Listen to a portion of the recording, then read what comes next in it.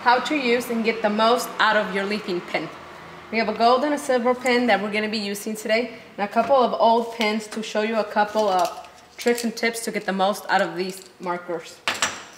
We will first do the ash door, and what you first want to do is go ahead and remove your pin and start shaking it, or you can tap it on your work surface to get the flow of the ink inside the pin.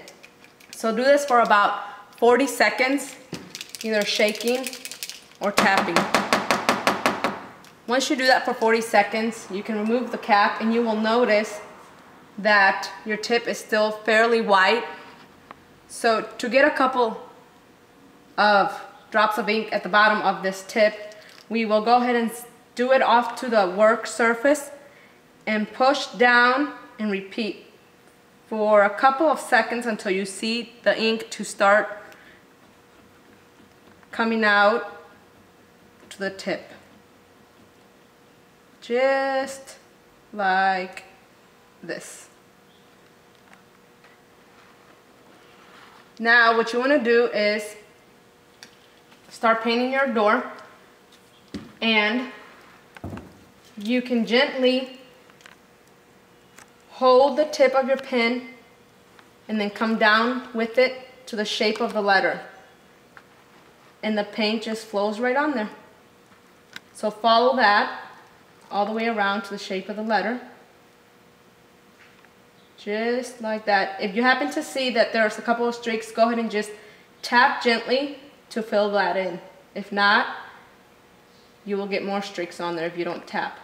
If you need more ink at the tip of your marker, go ahead and shake it off to the side because you don't want any spills on your door. And then go ahead and press and pull with the shape of the letter, just like this. And remember, you always want to start from the back to the front and from the top to the bottom, so you don't smear the paint and when you're reaching over to paint something else. And just like this. I'll show you a finished door to see what it looks like. So this is your painted door. Then I'll show you our shelter door. This door has bigger letters, as you can see, so it takes a little bit of more paint.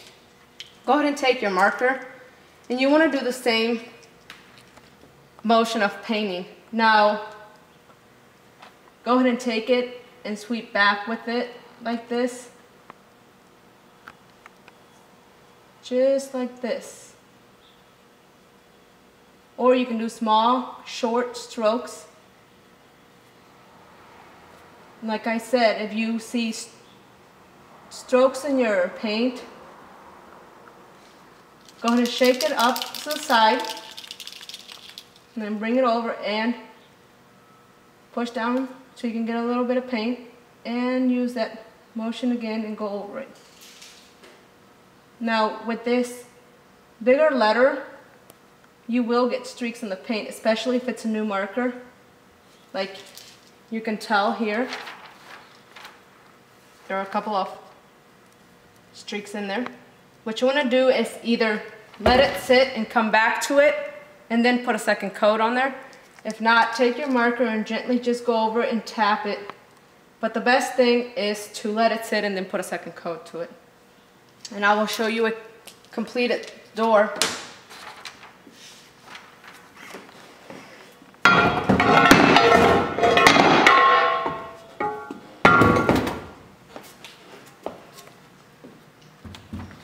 So this is what your completed shelter door looks like.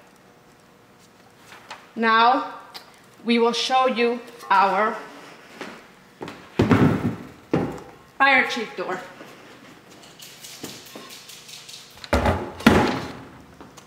This is our gold pin, and this is a more picky pin when using the process of what I just showed you.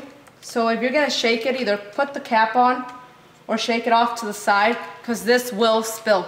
When you press down on it, press down gently because the flow of the ink is a lot and you'll get a spill. So do it preferably off to the work surface. And again, you want to start from the back and just do the same. And just do the same. We're going to shake it up to get some paint on there.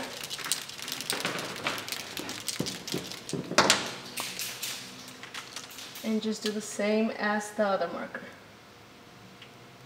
This is a little bit easier because you get more paint to come down. The gold pens, the ink on it seems to be a lot more loose than the silver pen, so be careful with using this pen when you shake it and when you press and hold down on it.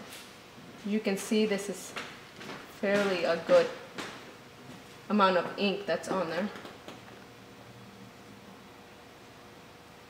And you can fill it up just like that. And on this one, when you want to paint this one, you want to start from here, the back to the front, and then start from here and paint like at an angle down. Because if you start over here and then reach like this to paint this, you're going to smear it. It's easier if you start kind of like this and then go down with it. And I'll show you a completed door.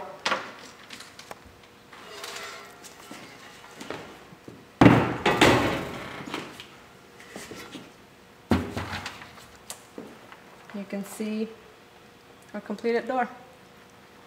And now I'm going to show you a couple of tricks on how to get the most out of these pens. I have two of the older markers that we use, and on this one you can see how the tip flares out on there. What you want to do is flip the tip over. So take a napkin or something so you can touch the paint that has the ink. Remove the tip just like that. And you want to take the other end and you want to push the bad end of the tip into the marker. And then you have a better tip to paint with. Go ahead and shake it up a little bit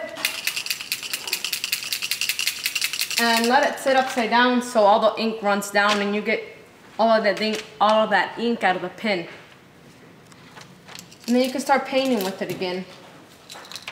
I'll show you off to the side. This one's fairly gone, but once you do that, you'll get a lot more paint out of your marker and get the best use off of it. And then you can start a fresh marker after that. Thank you for watching. Jason.